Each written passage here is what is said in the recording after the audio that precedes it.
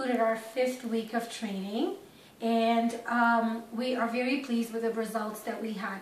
5 weeks ago, we were new pet owners, and we had a lot of challenges with our dog, such as peeing inside the house, pooing inside the house, and biting. So those were the 3 things that we really wanted help and desperately needed help with. After the 5 weeks and all the techniques that we've learned, we have now noticed huge changes in the behavior. I'm not sure if as a family you guys want to add. All I'm saying now is that Zach, I don't remember really the last time he had an accident, and if he's really desperate to go, he uses pee pad.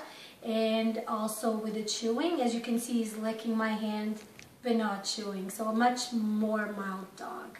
So thank you for all the help and the techniques that you've taught off our family. Thanks, Elena. Thank you. And thanks for spending extra time with us as well. Appreciate it.